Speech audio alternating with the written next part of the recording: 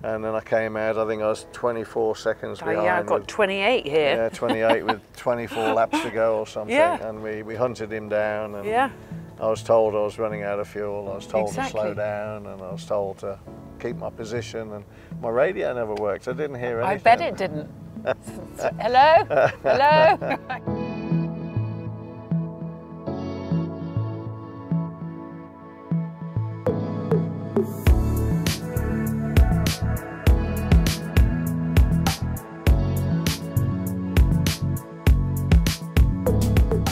Hello and welcome to a very special episode of Kid in a Sweet Shop. Today I get to interview my hero, the legend that is Nigel Mansell. And what better place to do that? Welcome to Monaco.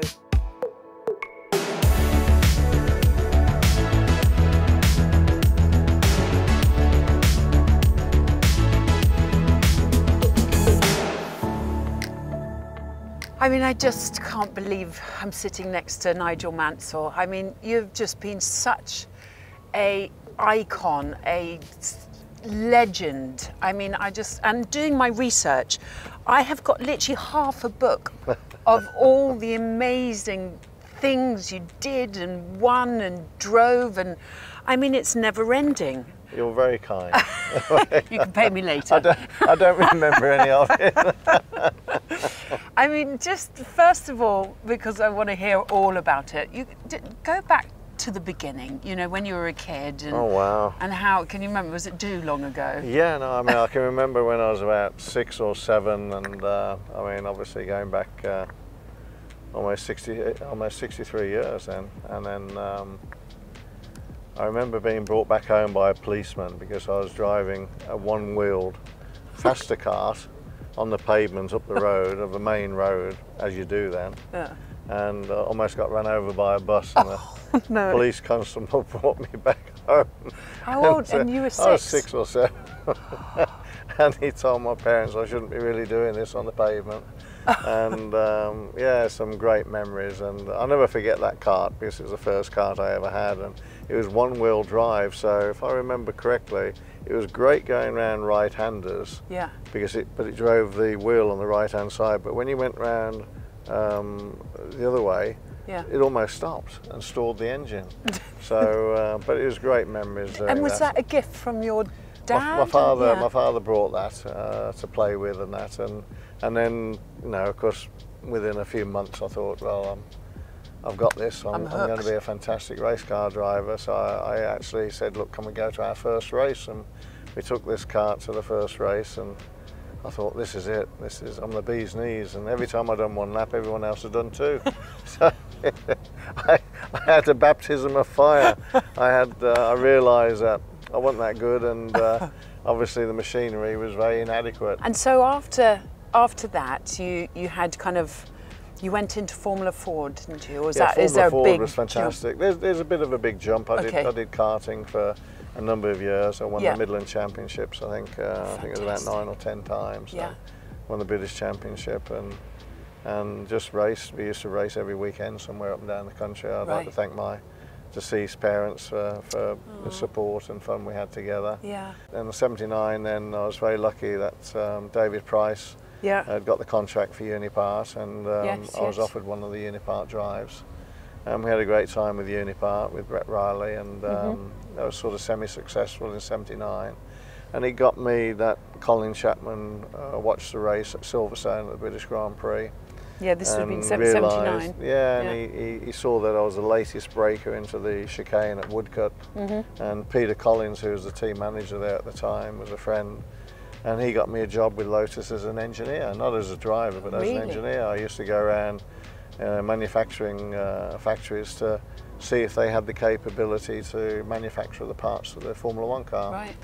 And then I was very cheeky because Mario and Elio had an accident, I think it was at Long Beach, where they're both injured. Yes. And I saw Mr. Chapman the next day, and I said, I'm terribly sorry, Colin, what happened the weekend, you know, you must be very disappointed. I said, but you know what the problem was?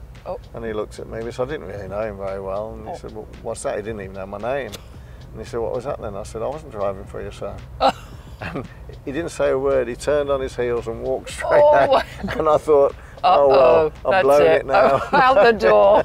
So I ran to Peter Collins and told him what I did, and he just shook his head and said, what did you do?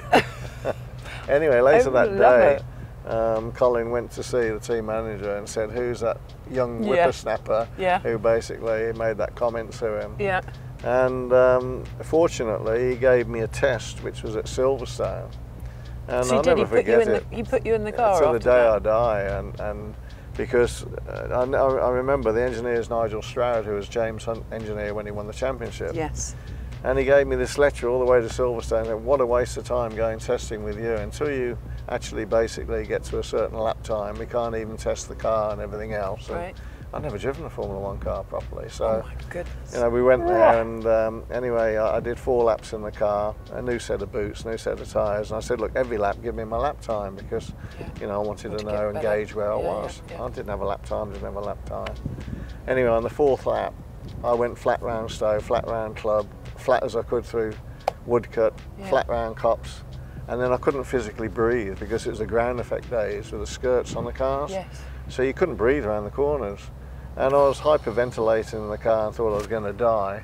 And that last lap I did was the quickest lap I could do in my life. And I thought, if that's not quick enough to please him or whatever, then there's no point, I'll go home. Yeah. So I came in the pits slowly, and no one walked to the car, and there was no time on the board and everything else. And I think the track record at the time was a 1:14.6. Yeah.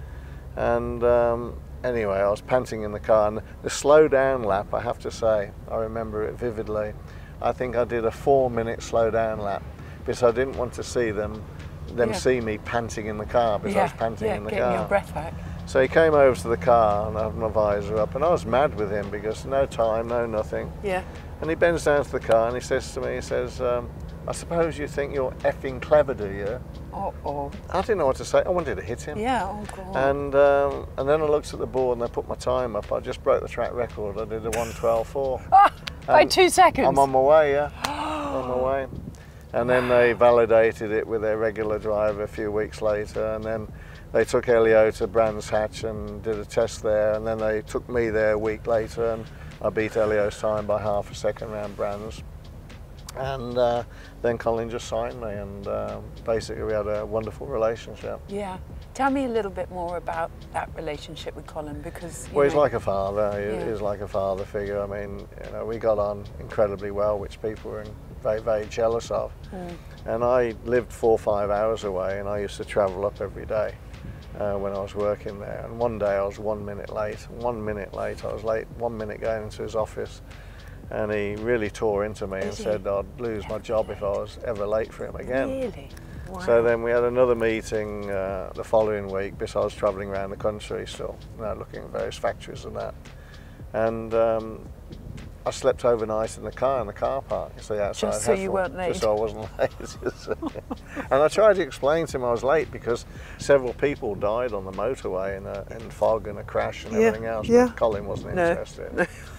So then I'm getting ready for the meeting. I'm in the car, I'm sort of waking up, and Colin drives and parks, you know, a few cars away from me and sees me getting out of the car. And you know, I obviously look a bit tired. And he said, "You just arrived?" I said, "No, I didn't arrive." I said, "I came last night." He said, "Well, where did you stay?" I said, I slept in the car.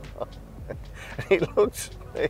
He said, "Well, why didn't you, you know, stay in a bed and breakfast or something?" I said, "I can't afford it." So I'm not complaining. I said, "But you know, the car is fine. I'm here. I'm not late." That respect he must have got for you. I mean, just incredible. He was fantastic. There were several things that Colin did for me. The first year I drove for him as a full driver.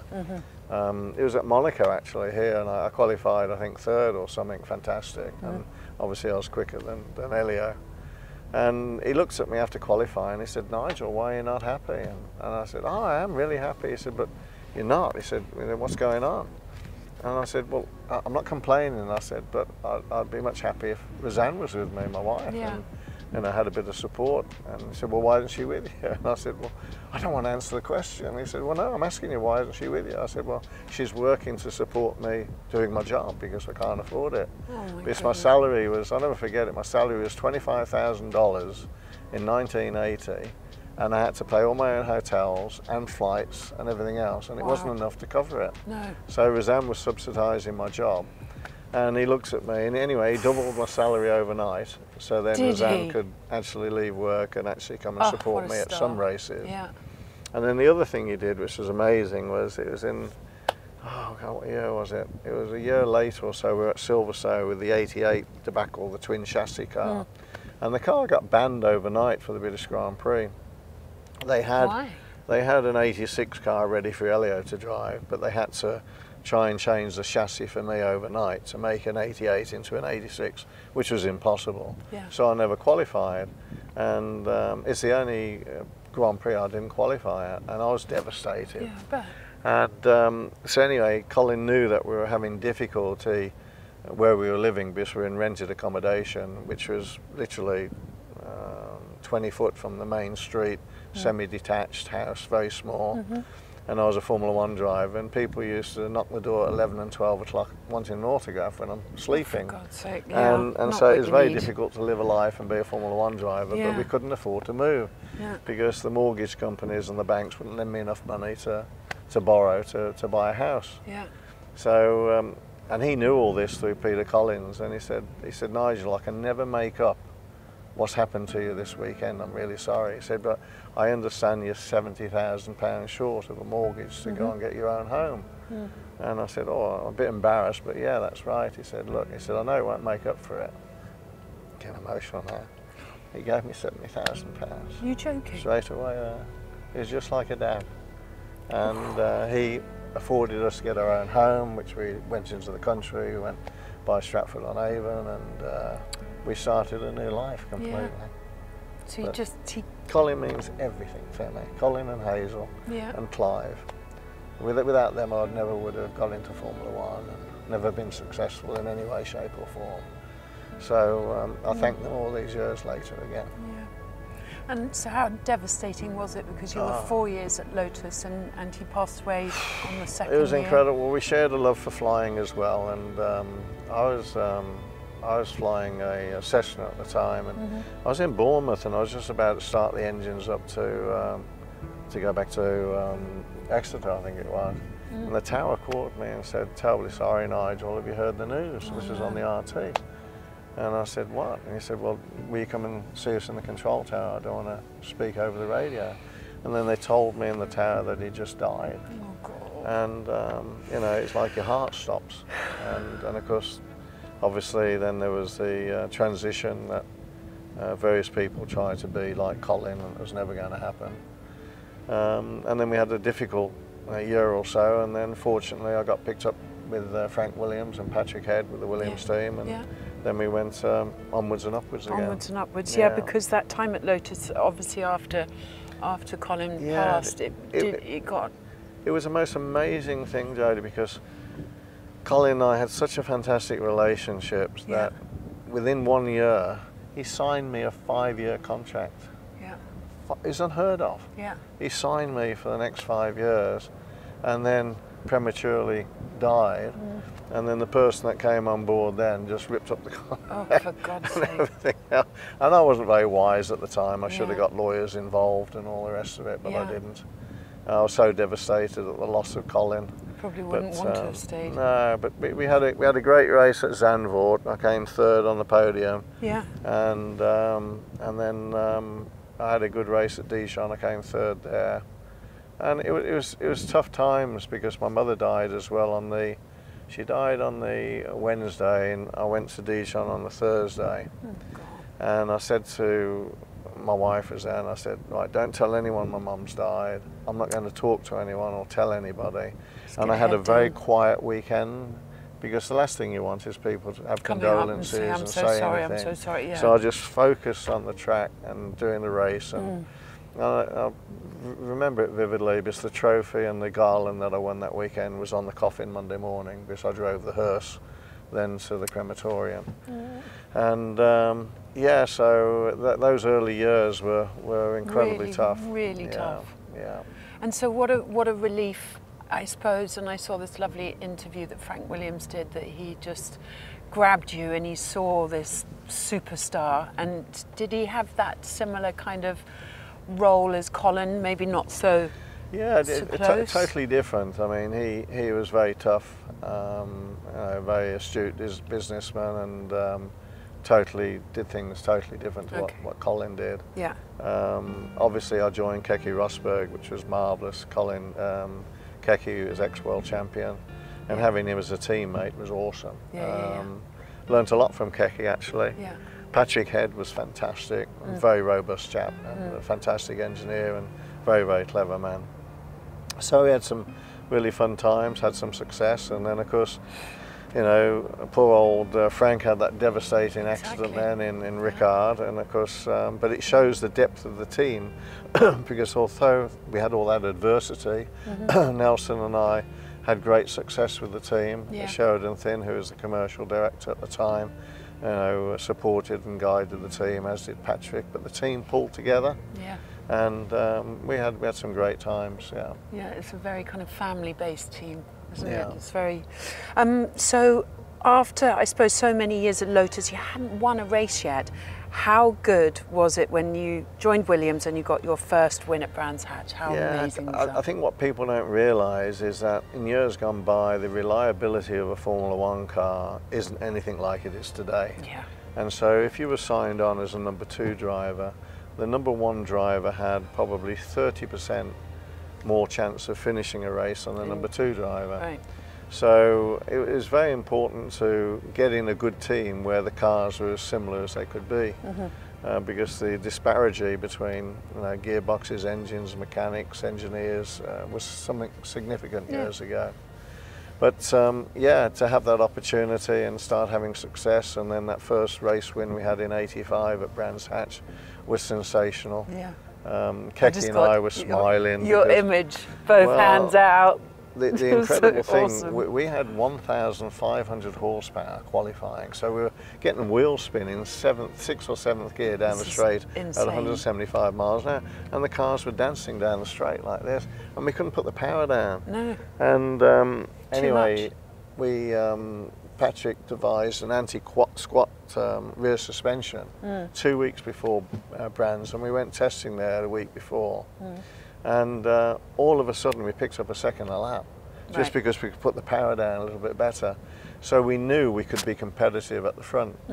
And then to get the first win, and then bounce back a couple of weeks later and win South Africa in Kyalami, and then onwards and upwards. It was fantastic. And they had this wonderful, wonderful, was it the last, and they call it the closest finished, and it was you and Senna, I believe. That's just Spain, going, oh my goodness, that was. And they moved the finish line, you know, they moved the finish line about, what was it, 50 metres or so, or 100 metres closer to the corner from qualifying. So I actually thought I'd won the race. How odd. Well, to do they that. shouldn't be able to do it, because in the rules, nothing should change from qualifying. Exactly. But they moved the finish a bit earlier, and of course there was like, at where the finish line should have been, you would have been in the lead. Won. And then but then I didn't. So there you It's go. frustrating, but it was just but it was good. That last lap was just pure genius and absolute bravery. And then if this is right, you then went on to Paul Ricard, and you had one of the highest speed F1 crashes of all time. Yeah, it wasn't good, was it? No, 200 miles an hour. It was, in excess of 200. I remember, actually, I can remember it vividly. I was going down the mile-long straight, and I had a rear tyre blowout, and it turned me sideways and put me straight in the barriers left. And I remember seeing the suspension break and the wheel come up and hit me in the head. Oh, God. And I remember the wheel hitting me in the head, and obviously my lights went out. Yeah. And I thought, this is not good. And then the funny part about it was I woke up halfway to hospital, but I woke up on the foot of the helicopter, because they used to have the gurneys on the foot of the helicopter outside.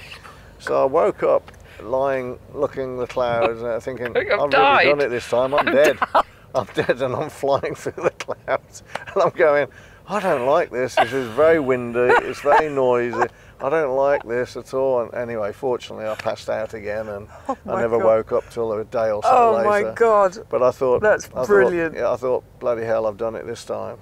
That is absolutely brilliant. And then the funny thing was, I had to do a test in London with Sid Watkins, who sadly passed, but to demonstrate I didn't have a brain injury to drive again, but I was so badly concussed. Yeah. But I blagged the test in where we tested in London. Naughty. And Kecky was the one. He said, the way I drove at Silverstone, he said I was unconscious all the time. He said, he spoke to me several times, never answered him. I didn't know what was going on. But in those days, if you didn't drive your car, someone else stepped in. So I wasn't going to let someone step in my car. Thank God you didn't have banged your head again. I mean, God, I wouldn't have even thought. That is funny. Oh, you're absolutely nutcase. Okay, 86 season. Let's go into that. So this was, it's quite a tricky one, wasn't it? It was yeah. You know, you had obviously the PK, you had Prost, you know, it went down all the way to the wire, didn't it, the season? Yeah, I never got the email or the memo. They didn't have emails then, but I never understood. We had 4 world champions, which were my teammates, and I was always number 2 to them, obviously. Yeah. And I never understood when you beat a world champion, or the number 2 beats the number 1, they're never your best friend, are they? No, of course you're always They're always quite horrible. Yeah, exactly. But it came down to the wire, and then that tyre exploding in Australia and Adelaide, and losing the championship by 1 point was pretty devastating. So frustrating. Yeah. And that was lost it to Prost, wasn't it? Yeah. But then you came back to UK and got BBC Sports Personality of the Year. Great. Yeah, People's Champion. Yeah, super. That's amazing. Yeah, all the fans and the public are just awesome. Just absolutely brilliant. Yeah. Absolutely brilliant. God, well, I was one, still am. Okay, so then we move on to 87 season, where you did, gosh, there's quite a cool things. I mean, you got 6 wins that season, didn't you? And there was a battle, amazing battle at Silverstone against PK. That was funny. Yeah, was it funny? It was genius driving. It wasn't. I reckon Nelson must have managed to pry off one of my wheel weights or something on the car, because within a couple of laps I couldn't see the track. He'd gone. The vibration was so bad on the front of the car. The car was dancing across the circuit. And so I had to make a pit stop to get, obviously, new boots, some new tyres and wheels. And then I came out, I think I was 24 seconds behind. Yeah, I've got 28 here. Yeah, 28 with 24 laps to go or something. Yeah. And we hunted him down. And yeah. I was told I was running out of fuel. I was told to slow down, and I was told to keep my position. And my radio never worked. I didn't hear anything. I bet it didn't. Hello? Hello? I can't hear you. So we had a fantastic win, and you know, Nelson was very happy, pleased for me. Not. But anyway, yeah, it was good. I mean, and then and I think that was at Silverstone where the record that by catching up to him, the lap record fell 13 times. I smashed the lap record 13 times. Yeah. I mean, just. Yeah, it was mind-boggling. Yeah. Speechless. Yeah. I mean, that is I was on a mission. You were, yeah, seriously on a mission. Yeah. And isn't it when you got the course invasion, was that the one with the fans the ran on? Just incredible. Yeah, brilliant. Oh, unbelievable. And I watched the footage the other day, and it was just, I don't have words really. And then of course we went on to you had another nasty crash. Yeah, 87 in Japan qualifying. I lost the back end at about 170 miles an hour. And then the thing which was so difficult is we didn't have proper seats in the car then. Because there wasn't much room. And I went into the barriers, and it put me about 12, 14 foot in the air. Yeah, and then, I saw you went. Then you have luck or you don't have luck. When I came down half across the curb, and my bottom was on the bottom of the car by that much, and the curb hit me straight up the spine. Yeah. And I pulled 85G up the spine. 85G. And it crushed my lower back, and I couldn't breathe in the car. I was in so much pain. And so I was in intensive care. I was in hospital there for a week in Japan, and I had internal bleeding as well, because you pull that amount of G, you're lucky to be alive. I mean, honestly. And it wasn't a very pleasant experience, because no one could speak English, obviously, in a Japanese hospital, not many anyway. Yeah, yeah. And I was in intensive care, and the first night I woke up and the guy next to me screamed, and then I just watched him die in front of me. Oh, no. Oh, this is nice. Oh, God. So then I decided to pass out. I didn't want to see anymore. And then the next night, someone else died the other side. And then I'm a little bit superstitious. It comes in threes. Yeah, and it comes in threes. Oh, I'm the next one no. then. God, stop it. But You were right. we managed to get out of hospital. I got Yeah. home somehow. I lost the use of my legs for 3 months. 3 months. So when I was at home, I was obviously bedridden for months at home in the Isle of Man. I'll never forget it, because I was insured for obviously tens of millions of pounds at the time, and they sent over a specialist from Lloyd's Underwriters to come and examine me in bed and see what progress I was making, if anything. Yeah. Anyway, long story short, he said, look, do you mind if I test you? And he put the bed covers in front of my head so I couldn't see what he was doing with my legs. Yeah. And anyway, he was doing loads of tests. Said, can you feel this? Can you feel that? Yeah. Can you feel the other? Yeah. I said, yep, got it. Yeah, I feel it. Yep, got it. So then he said, well, forgive me. He said, let's cut the bull. And he pulled the bed covers back, and I got 50 needles all up and down my legs. Couldn't feel anything. Couldn't feel anything at all. And I was in a bit of a state at that point in time, because, you know, I tried to bluff my way out that everything was fine. It wasn't fine. And he just said to me, he said, look, he said, I'm here to support you, Nigel. He said, you have the most severe spinal concussion that I've seen in any patient. He said, you got no feeling at all, have you? I said, no. And you did it, you And basically... until all the swelling and everything goes down, I never thought I'd walk again, alone race again. Anyway, 3 months or so passed, and I got my feeling back, and I was able then to do a bit of exercise, and you know, and I got back to it. But it was a pretty scary time. Really scary. Yeah. My goodness. Yeah. And with that, you've got some really kind of bad nerve damage as well, which is constant. Yeah, my kind feet of have never pain. been the same. Yeah. But you know, it's but they've been broken several times, because the cars we drove in those days, the feet were that close to the front nose cone. Just madness. So when you hit anything frontal impact, your feet get crushed all the time. So yeah, the driver's feet now are like this far behind, which is great. Thank goodness. So you know, obviously due to the injury, the '88 season was, you know, a bit. Yeah, in some ways, you know, the '88 season we should have won a world championship again. We had the best car, probably the best engine package with Honda, and then, as you know, Sir Frank decided to, because of his own challenges, he sold the engines package to McLaren for £24 million. Yep. And so we then were left with no engine, so we had the aspirated Judd engine. Yeah. And we only finished 2 races that year because the reliability was bad. I got 2 second places, and that was it. Gosh. And I was so disillusioned then, and Ferrari came on board and said, look, come and be our #1 driver. And so I joined Ferrari, won the first race, first time out, which was a miracle, and onwards and upwards again, you know. So and yeah, it was exciting. How is that feeling of being the last ever F1 driver that Enzo himself picked? Yeah, to join the team? unsurreal really, because when I went to meet Enzo a few times and went out to lunch with him, people say, what was he really like? And he was just an amazing, amazing man. And we went to the canteen for obviously a pasta lunch, and there must have been 30 of us, and the noise in the canteen was like, it was amazing. It was so loud.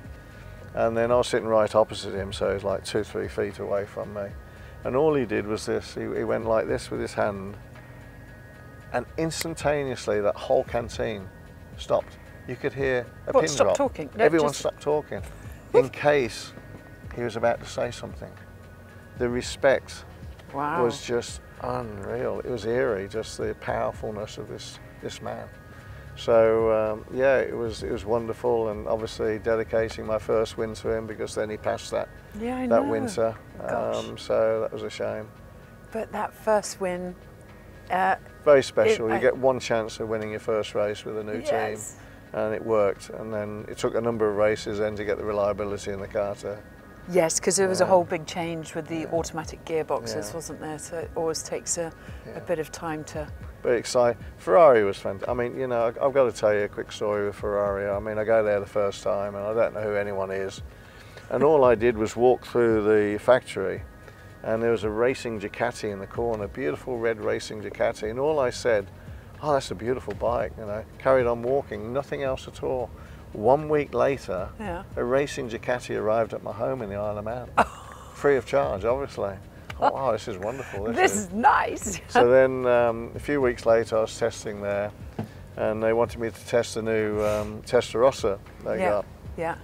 Anyway, the front suspension was a bit pointy and I said to him, you know, for the punters on the street, it may be need to put a bit of understeer in the car because they can spin it if you have it so tight. And I said, but a beautiful car, you know, great, thank you very much. Thought nothing of it. 2 weeks later, a new Testarossa arrived at my home. No, it's fantastic. I can get used to this. So then I thought, this is brilliant. So then we're testing and we're late testing and we're supposed to be going down to Estoril and the team or the factory, Mr. Agnelli at the time, he'd got 6 Falcon 900s and they're worth about 34 million a piece. Good Lord. And anyway, being a jet pilot, they let me fly the jet all the way down to Estoril to Lisbon. Landed it, fantastic. The plane was brilliant. I got off the plane and I said to the captain, please tell Mr. Agnelli, this is fantastic, this is fantastic. I'm still waiting for the jet. There's a limit. There's a limit. There's a limit to the generosity. Because you got an F40 as well, didn't you? Oh yeah, we got an F40 as well, yeah. No, Ferrari was a magical team. Yeah. You had your own doctors, you had your own physios, you had your own chef. Yeah. They wake you up in the morning, they put you to bed. They treat you like royalty. Oh, it's team's fantastic. So the difference between kind of Williams and going to Ferrari was just worlds apart. Yeah. And tell us about, so your first season would have been 89? 90? First season 89. 89. Yeah, Ferrari. Okay, and that was, and then you know you did have reliability problems. Yeah, which was sad really, but we had some incredible races. I mean, the race we had then at Hungary, where we won the race and we were 12th on the starting grid. We had problems qualifying because the car had too much understeer. I couldn't get into the corners. Maurizio Nardon, my engineer, I mean, hi Maurizio, fantastic engineer, brilliant guy. We had so much fun together. We put some more downforce on the front wings. We made some Mickey Mouse ears out of sheet metal. John Barnard didn't like that, but we did it anyway. And in the warm-up to the race, we were 1.5 seconds quicker than qualifying. And I thought, I got the car really where I want it. Yeah. Overtook 7 people on the first corner. Wow. And then obviously built up momentum, chasing Ayrton down, and then getting him boxed in behind the monitor of Stefan Johansson and overtaking him, going on to win the race. It was one of the best wins I ever made. Really? Yeah, it was great. Out of all your wins, you think that's the best one? One of them definitely, yeah. Because you've certainly got enough of them. And then I suppose we'd go on to 90. Yeah, 1990. 90 was an interesting year because, you know, Ferrari are very special. I was supposed to be the outright #1 driver for 90, but then Alan won the championship with McLaren. You were with Alan, and then Ferrari being the manufacturer they are, they wanted #1 back on the car, so they brought Alan to the team and said, look, Nigel, we're sorry, he's going to be #1, you've got to be #2. And I said, well, did you like Alan how does anyway? That work? I mean, I'm sure he's not watching. I didn't mind him at all, but I didn't like the politics that came with the baggage with Nelson and Alan. Yeah. And I said to Ferrari, you can't do that. We'll end up, you know, fighting one another. You got to buy me out my #1 contract, and that's why I got the 640 here. Part of buying me out the contract, they paid me X millions more. Plus they gave me the Ferrari 640 as compensation for Alan coming to the team. Really? So then I supported Alan and the team in 1990. That must have been hard. It was really hard, and it was a pivotal thing that came with Silverstone because I had Greg Norman with me at Silverstone with Barry Sheen, and you know the British Grand Prix is sacrosanct. And I got in my car, because she used to have a qualifying car and a race car, and I got in my car at a British Grand Prix, and it wasn't my car. No, I've read this. And my mechanic said, it's your car. I said, no, it's not my car, you've changed my car. And they wouldn't tell me the truth, so I had a argy-bargy with the team manager. I said, I don't mind. I said, but tell me the truth because I know. Yeah, of course you do. It's just like a pair of trousers. You know, if it fits you, it fits you. But you can't just change it and think that you can get away with it. So anyway, they had to tell me the truth that I out-qualified Alan the week before at Ricard, and Alan decided he wanted my qualifying car, so they gave it to him. So he took your car. And anyway, the funny thing about it was, because Greg Norman said, "You're really, really ticked off, aren't you?" He said, "You know," we said, "Well, why don't you just pay him off, you think?" And I said, "Well, can I go and hit somebody then?" He said, "No." He said, "Just go out in his car and get pole position, and then when you get pole position, go up to him and ask him in front of people which car he wants for the race." So I went out and got a pole position, and then I said, "Which car do you want for the race now? You know, tell me which car can I drive for the race." Did he look really pissed off? Well, all the team were pretty embarrassed, I have to say. But the thing was, of course, because those were the days the number one driver got the best of the best, and number two had to have the whatever was going. Yeah. My car broke down. I mean, I could have won the race, but my car broke down in the race. And if you remember, that's when I announced my retirement from Formula One. I do. Got it here. You were just I just had enough. I was disillusioned now. Disheartened. Just going. Well, you're risking your life, and then you're not getting the support. And you know, the thing that was left for me, because I'd won enough races, I just wanted to win the championship. Yeah, no, I can totally get that. And there was, you know, and obviously Alain spoke, you know, fluent Italian, didn't he? So there was this kind of, must have been a bit weird. Yeah, but he had a tough time with Ferrari in the end. I mean, he got fired by Ferrari in the end, so it didn't end up in glory for him. But we did have some good times, and we were good teammates. I mean, yeah, we banged heads together, but you know, I just had to accept that. When your teammates, Nelson Piquet, triple world champion, Alan Prost, triple world champion, Keke Rosberg, Mario Andretti, I had 4 world champions I was teammates, where I was the number 2 driver too. So, and Keke Rosberg as well. So, I mean, I had a tough baptism of fire, you know. Absolutely. And then when you beat them in the second car, they're not your best friend then, are they? They get pissed off. They get ticked off. So you can't win, whatever you do. Whatever you do. Oh dear. And then, okay, so that wonderful era at Ferrari came to an end, and you said, that's it. Yeah, retiring, retired, happy, yeah. Going to go and play golf, because by the way, scratch golfer almost. Yeah. Fantastic. My dad said he played against you in Barbados, and he said it's the first time I've really seen someone like so focused and so dedicated to that golf ball. It was like, no wonder everything he touches is kind of turns to gold. We actually won the... yeah, you did. You won it, and Dad came second. That's right. We won the event. We played with Robert Sangster, didn't we? Yes. Brian Lara. Yeah, Brian Lara. The cricketer, myself, and Noel Woolwich. Yes, exactly. Yeah, I remember. I do, yeah. Yeah, Dad was second to you. Yeah, because Noel said I should have been captain of the cricket team or something, because he said we'd win every match. Yeah, no, you are just like everything you touch. So I apologise to your dad for He's me. furious. It was the first thing you said to me this morning.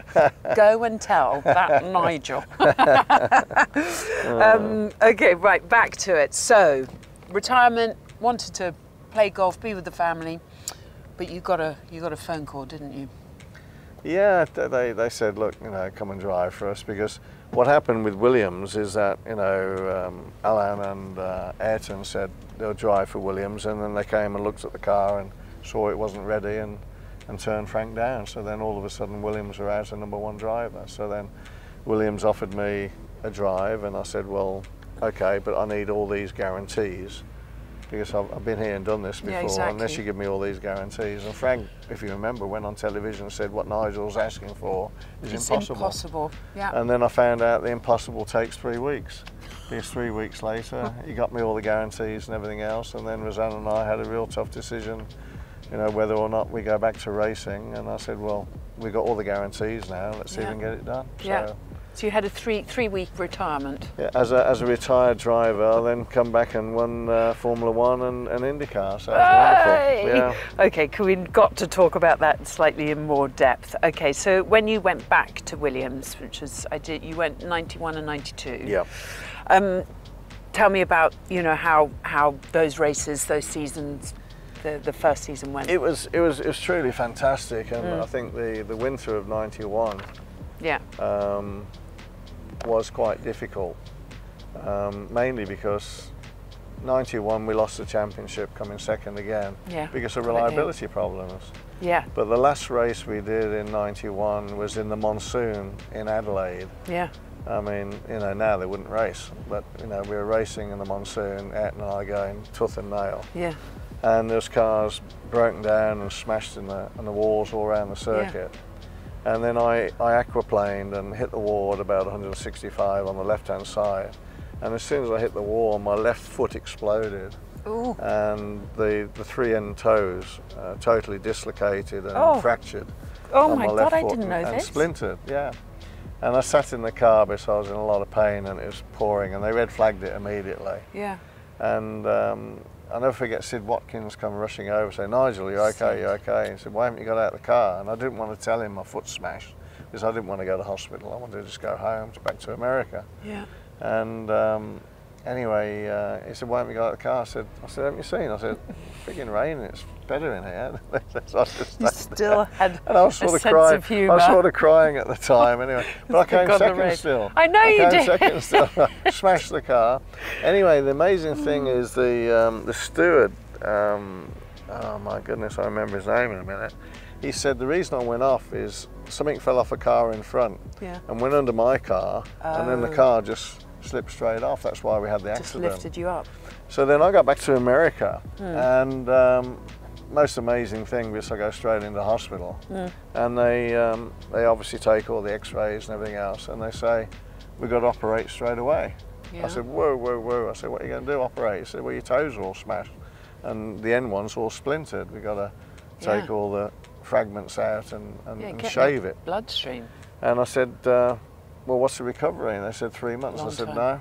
I said, "No." I said, "That's not going to happen." And they said, "What do you mean?" I said, "Well, I can't afford that time off." I said, "My foot's fine." "It's not fine." They wouldn't let me out of hospital. I bet. And they got security there holding me in hospital because of the climbing out the window. Because of the insurance problems there, letting me out when I'm injured and all the rest of it. So I had to call my doctor friend, which is George Morris, and explain to him and say, "Look, I can't afford to have the operation." So long story short, he got me out of hospital. I had one pair of shoes I wore all year, which was a boot. And basically, to this day, I walk on solid carbon fibre.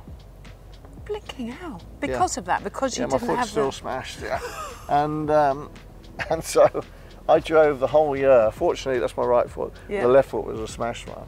But my right foot's not good either. And I had carbon fibre insert with my toes up here. And I had a problem getting off the line because I had to put pressure on the foot. But then after getting off the line, I put it to one side.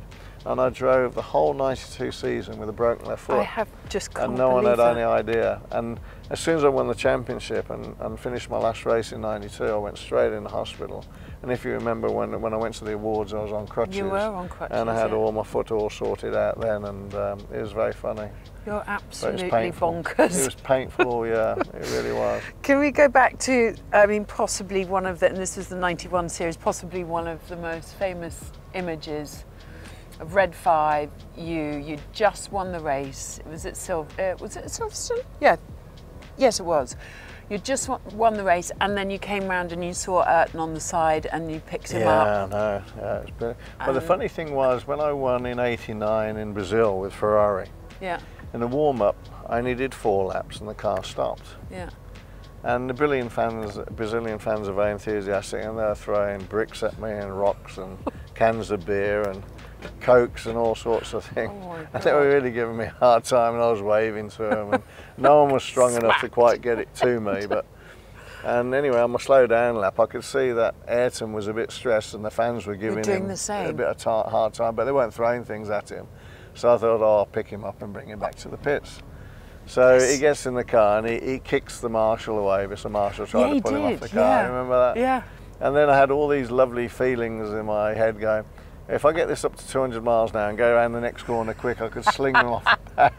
That's it. But I drove very nicely back to the pits with him. But the amazing thing is the car's for sale here in Monaco now, and it's an iconic moment that you just, you don't think about it, you just do. But what a gentleman I was. I was very, very honourable. And you lost the championships to Senna as well that year. So, and then you had this most incredible race again against Ayrton at the Spanish Grand Prix. Yeah. You remember that Well, one? I got to tell you, you got good questions here. The Spanish Grand Prix was awesome that year because Ayrton and I are going head to head. Yeah. And they called me, the headlines on the Monday morning was I was the triathlon of the weekend because someone came up with an idea of having a soccer match between the drivers and the press. And the press were giving me a bit of a hard time. So anyway, I ended up in hospital.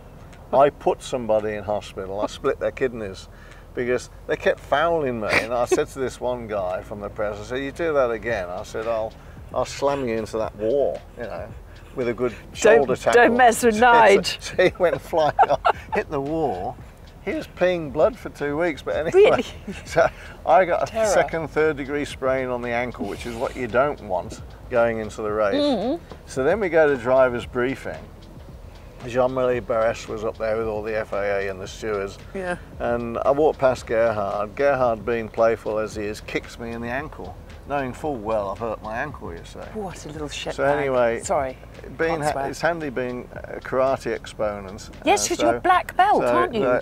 I gave him a nukate, right, right in the solar plexus, bang like that. He went down on the floor, took some other people down. The stewards are looking, what the hell's going on? Because it happened so quick. And I walked around and sat on my chair. Gerhard couldn't breathe real well. So anyway, I'm sitting there. So then we have driver's briefing. Ayrton gets up and says something and that. So I was like, Jean-Marie, I have a question. And I thought about it for a while before I sort of said it. I said, can you please explain to me why there's rules for one person and then different rules for everybody else? Yeah. And of course, Ayrton realised I was talking about him. Yeah. It was like catching a shark.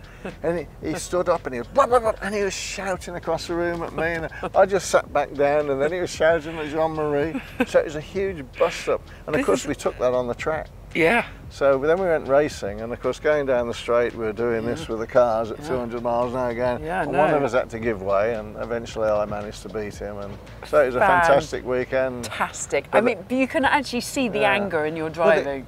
Well, the press on the Monday morning, Nigel Mansell wins Spanish Grand Prix triathlete, boxer, football player and race car driver. And I read the headlines and went, oh, give me a break. Should be proud of that. But it was a fun weekend, it was great, it was great. Utter carnage. I love it. Oh, no. Oh, bless. But they were the days. Okay, let's go on to 92. So you started the year straight 5 victories. Yeah, brilliant. Back to back. Brilliant. Yeah, I was on a mission. I knew. Yeah, this was it. They wouldn't give me another year on the contract, so it was either 92 or never. So you could taste it, you could feel it, and I wanted it really bad, and so we were on a mission. And that 5 wins back to back wasn't broken until Schumacher. Yeah, until there was more races and various things. Yeah, that must have been quite a start. When you're on a mission, you don't think about anything except the mission. Yeah. I know it's survival, and it's survival of the fittest. Yeah. So it was just magnificent. And then obviously we should have had 6. I was about to say then something. You came to Monaco here. And this is where the regulations are so different now. I mean, Ayrton would have got 10 stop-go penalties with the way he drove because he was swerving all over the place and blocking me. Yeah. And now you can't do things like that. Yeah. Wasn't there something with the wheel nut? Yeah, no, the wheel nut came undone and we had to make an unscheduled stop. But it was. But what a sportsman, because I could have hit him up the back up 10 times and I didn't. Yeah. And now, hindsight being 2020, roles reversed, he would have hit me up the back he definitely would have. And so maybe I should have done that to him, but I didn't. Too polite. I'm a sportsman. Yeah. Apart from giving a good old right hook. And then when you got to the British Grand Prix, you beat Jackie Stewart's record? Yeah, no, surpassing Jackie's 27 to 28 was something very, very special. Yeah. What was funny about that weekend was Sir Stirling Moss. Yeah. Because when I beat his record of wins, he came up to me, he said, "Thank you, Nigel." He says, "Thank you, Nigel." I said, "What do you mean, Stirling? What do you mean, thank you?" He said, "You are now the most successful Grand Prix driver of ever not to be a world champion. Surpassing my record." I said, "You rotter." I said, "You rotter." So of course, when I won the World Championship, I saw Sterling in the pit. I said, Sterling, over here. I said, Sterling, you can have it back now. I said, you're still the most successful, because he was bridesmaid 4 times. I know, can you believe it? I know, incredible. Oh, I love Sterling. He's a lovely man. Missing. So, Hungaroring, yeah, you become world champion. No, and that was, we had a puncture there and we had to make an unscheduled stop. But yeah, we became world champion on the top podium with Ayrton, and Ayrton was very sweet that day. He put his arm around me and he said a number of things. I mean, one I will share with you, others I won't, because they're too rude. But he said, now you know why we're such bastards. Yeah. He said it's the best feeling in the world, isn't it? Yeah, it is. And I had to concur. You know, it is a wonderful feeling, but yeah, amazing. I mean, try and explain that feeling to me. I'd love just complete. I mean, years and years of hard graft. When you've dreamt your whole life of achieving something and wanting to be a competitor in Formula One, and then winning races, and then winning enough and finishing enough to compete against the best for the championship, you come second, you come so close within 1 point. Then all the do-gooders are saying, oh, you might as well retire, Nigel, you'll never get another chance like this. And then you come second again. And then you come second again. And you go on year after year and you think, well, you know, is it ever going to happen? But when it does happen, it's like a huge relief. Nothing matters anymore. It's as though no one can take it away from you. I mean, Gerhard Berger said it, you know, when we're all gone and finished from racing, the history books will tell a story of what you've done, and nobody can take that away from you. And I think what we achieved in '92 and the manner that we did it was something very, very special. Winning the championship, I think there's no one on this planet that wouldn't agree that I deserved to win it one time. We came so close, so to achieve it and do it is just most amazing thing. And when you think, you know, with 7.5 billion people, or how many billion people on the planet, there's only 33 drivers in Formula One who ever won a Formula One World Championship. So it's a very small club. Tiny it's an incredible club. And some are very, very selfish and very greedy, because there's multiple world champions. And obviously between Michael and Lewis, they've got a full hand of them.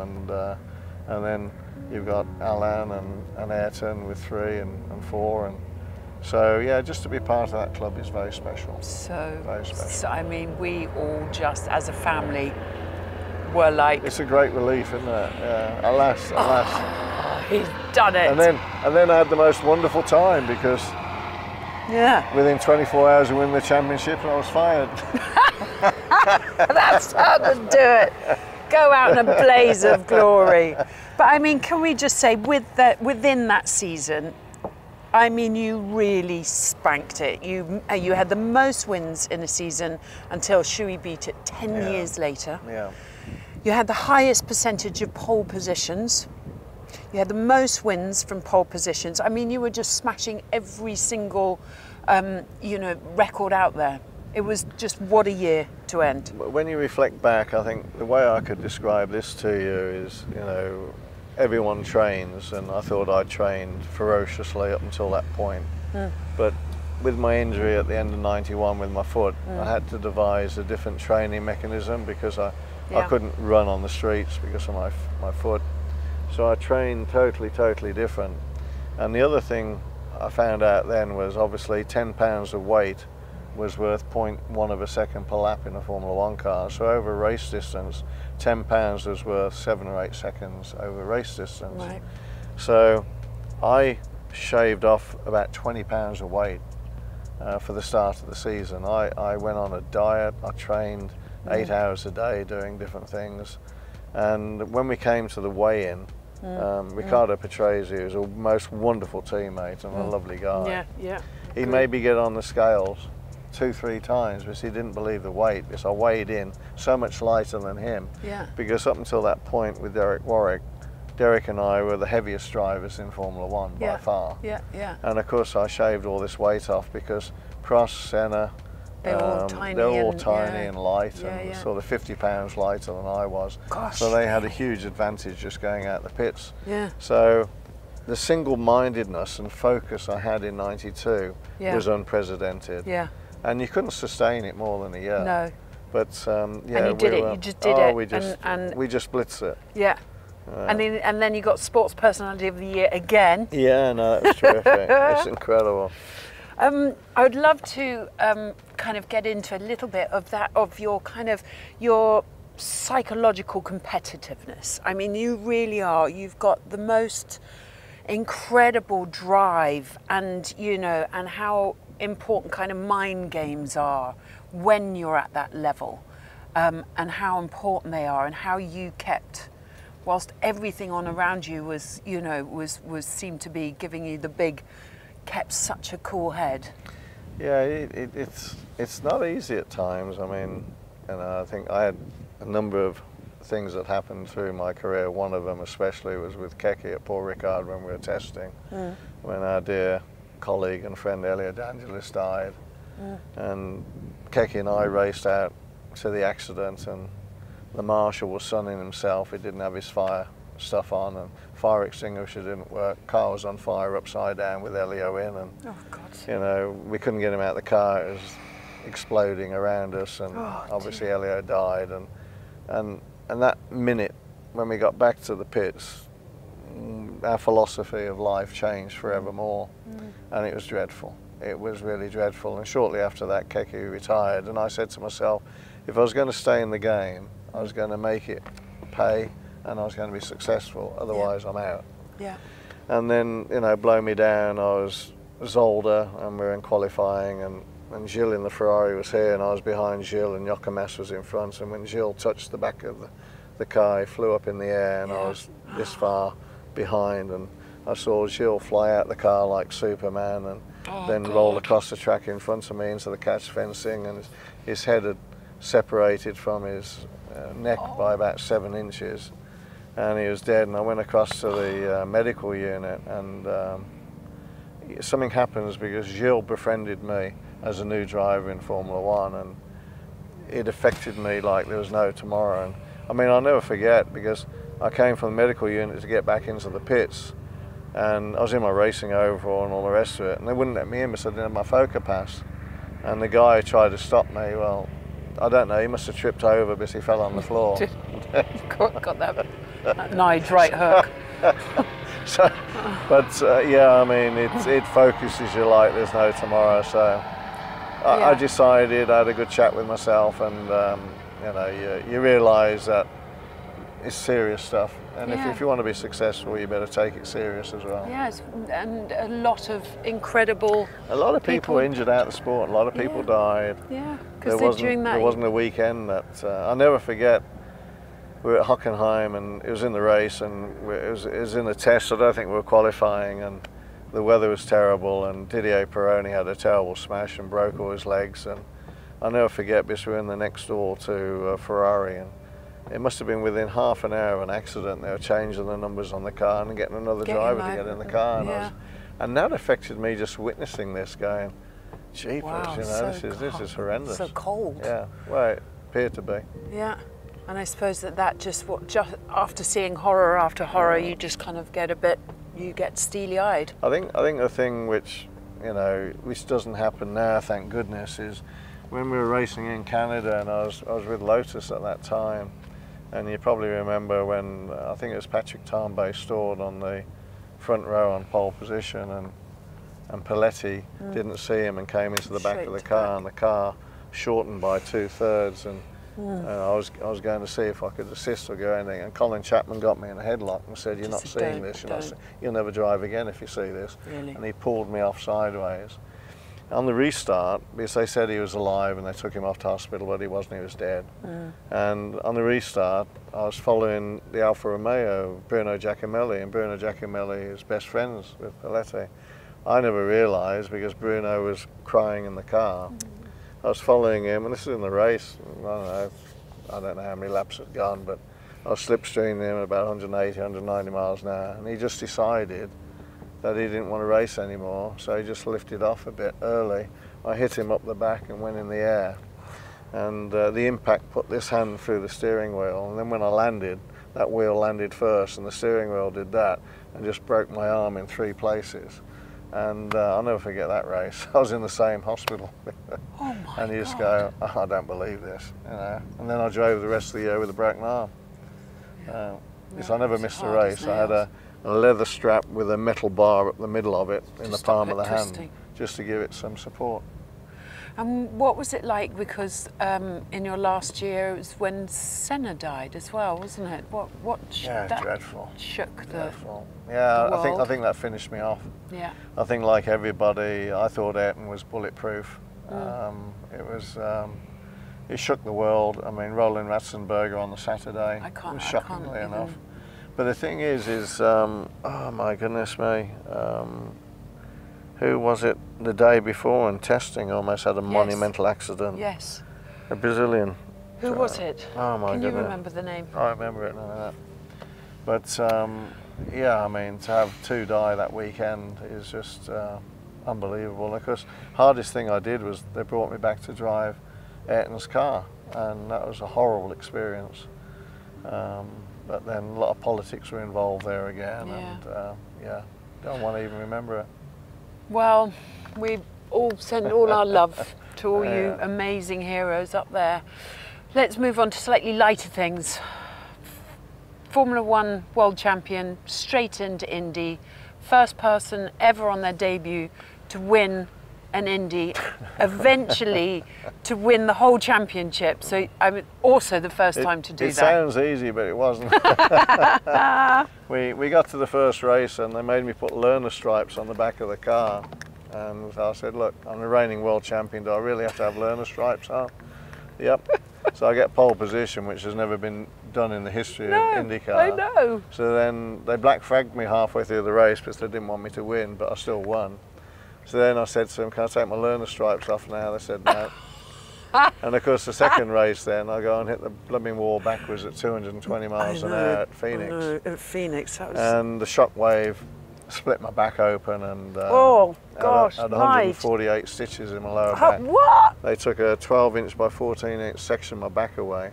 The amazing thing is, you can look it up in the medical journals of American medicine, and they called it the Mansell lesion because they didn't know how to put me back together, because the only same injuries they'd seen was in plane crashes when the shearing force of the plane hits the ground.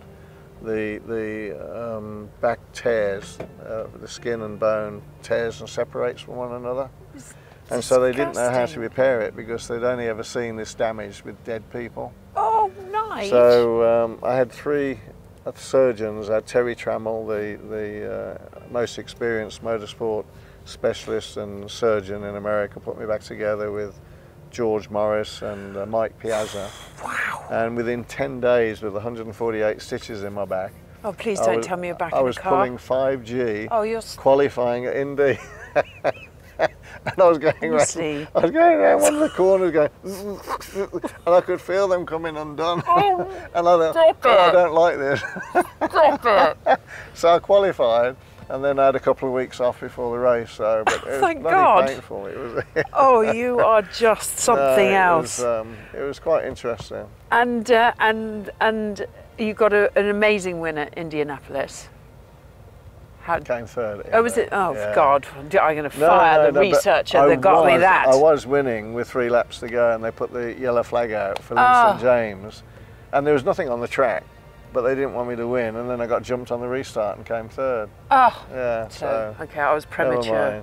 Never mind. I mean, and indeed, just great fun. Tick that box. Yeah, they said, you know, I wouldn't know what to do on oval tracks, and they were probably quite right after my first oval race because I almost killed myself. Yeah. And so you like done Marion that. Andretti wasn't terribly supportive and showing me the ropes, and AJ Foyt, another legend, said, well look, he said, the best advice I can give you, Nigel, don't turn right, you'll eat concrete. Yeah. Rick Mears said, well, it's just like, you know, getting a stone with a piece of string and whizzing it round and whizzing it round, and knowing there's 2 types of drivers, the ones that hit the wall and the ones who are going to hit the wall. Yeah. And when the string breaks, you hit the wall. How's that going to help me drive around the Indy circuit? Yeah.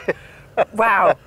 Okay, so hence why you only did once. Yeah, but I won 4 oval races. I won the super speedway. I qualified at 233.75 miles an hour average. Oh, just which doodling, is just doodling along. Doodling along, yeah. So, unbelievable. But it's insane. Some of the racing was just totally insane. Yeah, it really is. Yeah. And so, okay, 1 year of that, tick the box, you know, was successful, got your wins, and then back to F1. And so you rejoined Williams at this time? Yeah, well, we should have done. We did the 4 races. Did 4, yeah. And we obviously qualified him on pole and then got out the way of the championship contenders and just followed them. Yeah. And watched them knock each other off and then won the race in '94. Yeah. Then my contract was not upheld in '95, which should have been, which is another long story. And in the end, I had enough of all the politics and everything else and decided that was it. That was it. Yeah. Hung up the hat. But I'm really, really grateful. I mean, you know, to still be alive today and carry some of the injuries I've got, and unbelievable. You know, the adversity that we went through. I mean, I'm way ahead of the, you know, the curveball. Yeah. I'm very, very happy. And because, you know, you were such a dynamic driver and so, you know, competitive. Yeah, I mean, the Lion. Your nickname, the Lion. We did Fearless. things which was crazy. Two things which was really embarrassing in America, but so significant. Was New Hampshire was my 40th birthday, and with 3 laps to go, I overtook Paul Tracy with the Penske on the outside of turn 1 and 2, which has never been done in IndyCar history. And dangerous move, obviously, but I went on to win the race, and everybody was like, don't believe this. And then Indy that year as well, I was in a 5-car tow doing 250 miles an hour because I was on the rev limiter. And then the commentator is saying, well, he's not going to be able to overtake anybody, you know, no one overtakes on the outside, it's impossible and so dangerous, it's a joke. And then at that time I just passed 3 cars on the outside, and the other commentator said, well, no one's told him he can't do that. And so we rewrote the book of overtaking. You did? In Indy and oval races, but I wouldn't recommend it. I mean, you've got to be a bit suicidal, a bit nutty. Yeah, because also there's another corner, the Perro Delta, was it? Yeah, That's now no, that's amazing. I went, oh, jeepers, yeah, that was incredible, wasn't that was now.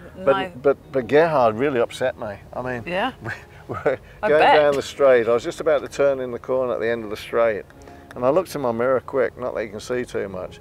And I saw all 4 wheels locked up, smoke coming off, and he was going to T-bone me. So the corner goes this way. I actually physically turned the car and moved left for him to overtake me and go. Yeah. So then I was towing him going into the parallel, and I went around the outside of him, 195 miles an hour, and I didn't lift around the outside. And obviously made the car stick without falling off and came second and all the rest of it. And the funny thing about that was that on the slow down lap, everyone was cheering and clapping me, and I thought, hey, I might have won the race. I mean, I think Prost has broken down. I've won the race because everybody came out the pits. It's the only time everyone's come out the pit, and they were clapping me down the pit lane and everything else. I'm going, I won the race. I won the race. What the hell's going on? And of course, they were so impressed with the overtake maneuver. They were giving me all the incredible stuff. But there's an even better story than that people won't know, but I will share with you. Yeah. It was in '85, and Keke was my teammate in '85. And the early engines with Honda, I mean, we came 1 year to Monaco, and I think Keke blew 4 engines up or 5 engines up, and that we had a bit of a tough time. But anyway, in qualifying, I was going through the tunnel. In the middle of the tunnel, you're doing 195. And there was a bump in the middle of the tunnel. Anyway, I was qualifying.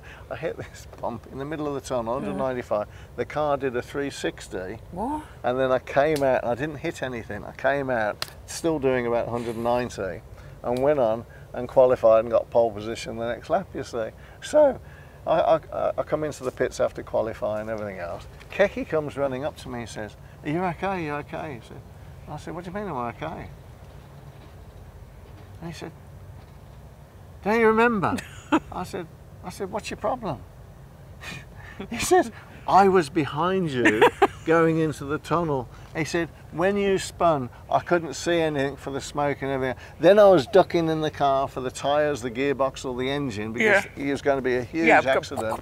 And he said, you're mad. He said, you're totally mad. I can't believe it. Keki was wonderful. It was really funny. It was. And no one knew? No one knew except him and me. Because there wasn't cameras in there at this time. Nige, honestly. Dear. Oh, we had a lot of fun. You are such a legend. And then with Ferrari, if you remember at Imola, you remember Imola, Gerhard pushed me off down the main straight, and I did a 360 again, about 190. Carried on going and broke the track record the next lap. Honestly, your control and your speed. It's the adrenaline level. The adrenaline level. He knows a lot about adrenaline. Yeah, he does over there. Thank you. Perfect timing. I know, thank you. Thank you, sweetheart. Oh, you are just so incredible. And those stories, Thank you, darling. You are just one very, very special human being. Oh, so are you. No, you really are. Thank you for all your support over the years. You've been magnificent. Oh my God, I'm just like And thank you, Sotheby's, for doing a great job. And hopefully tonight will be special. Yeah, and I also want to thank, because we've got this beautiful boat from Hill Robinson that loaned it up to us for to do our interview. So thank you very much to those guys as well. And we'll be there tonight. Tonight's the big night. Tonight's the big night. We'll get a bottle of champagne ready. And it only takes one drink. I'm anybody's then. Oh God. Brilliant. Thank you, my darling. Thank you, sweetheart. Thank you for everything. Hope you enjoyed that, guys.